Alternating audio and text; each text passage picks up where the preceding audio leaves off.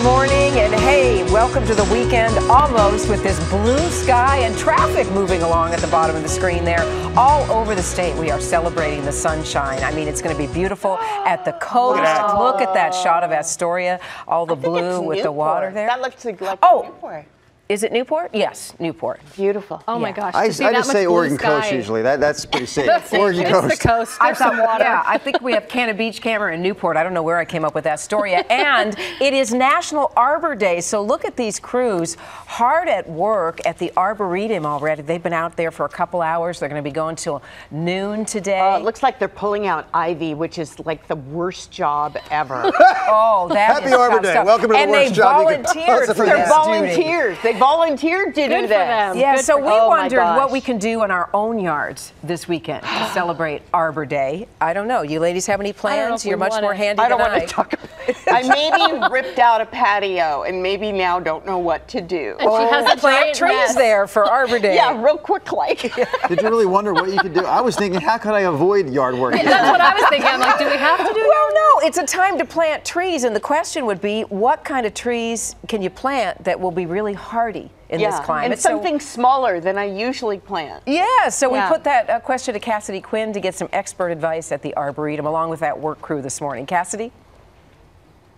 Yeah, Tracy, maybe you can get these volunteers after Arbor Day is over to come over and help you in your yard. But you guessed it, they are pulling out ivy from around this tree. We are in the Hoyt Arboretum. There's 2 different work crews of about 20 people total volunteering to spend, yes, Arbor Day. We're talking about planting trees, encouraging people to plant trees, and just saving trees and having healthy trees in general. So we have the curator with us, Martin Nicholson. So we talked about ivy.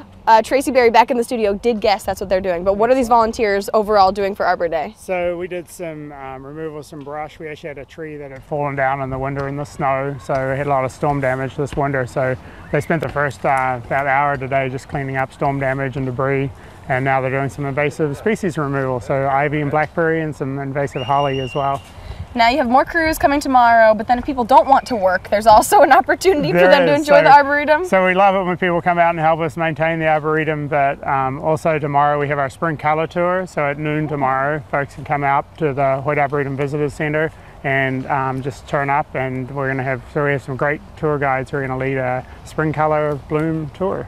Awesome. If people want to bring some, spring blooms into their own yard, are there trees you'd recommend planting? Well, yeah, I mean, one of the things it's hard to make a blanket recommendation. Everyone's yard's a little bit different. But you said there's like 2,000 trees or something? Yeah, we have like 2,200 species of trees and shrubs in the Arboretum, and so there's always a great tree for your yard and what works. But one thing, magnolias are really popular at this time of year, and yellow blooming magnolia. There's one called Elizabeth and another one called Miss Honeybee, which are fantastic yellow blooming magnolias. They're really cold hardy, really great trees for the yard. So.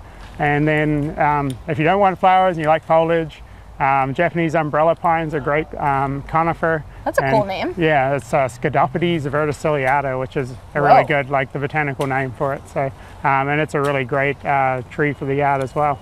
Once you've picked your tree, I'm sure there's plenty of mistakes people can make when planting their trees. So do you have tips for people? Yeah, I think the biggest thing people do is they, when they take it out of the container, they just dig a hole the same size as the container and just cram the tree into that hole in the ground, and they don't deal with the root system. A lot of times the roots get a little circle around the pot.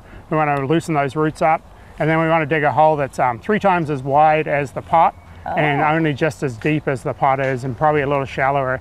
The worst thing you can do with a tree is plant it too deep in the ground, and that can be really damaging. So we always want to loosen up those roots, dig a nice wide shallow hole and put the tree in that, and we'll have a lot more success. Smart. Now if people don't want to plant trees, you were saying there's actually some other kind of tree saving things people can do just in their daily lives. Sure, there's one of the really big things folks can do is using recycled products, recycled paper. So the production of paper uses a lot of trees, so we can use also with wood products. We can look for certified sustainable wood products.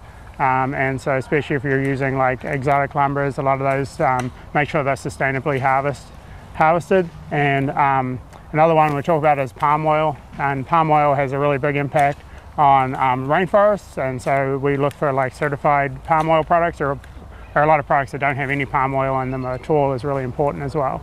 Excellent. Thank you so much. Yeah. So many tips. And we'll let these volunteers continue to work. We learn things while they have worked hard, guys, for Arbor Day. I don't know if you guys noticed, we actually got some sunshine in the middle of the segment, so an excellent day to go plant some trees, right?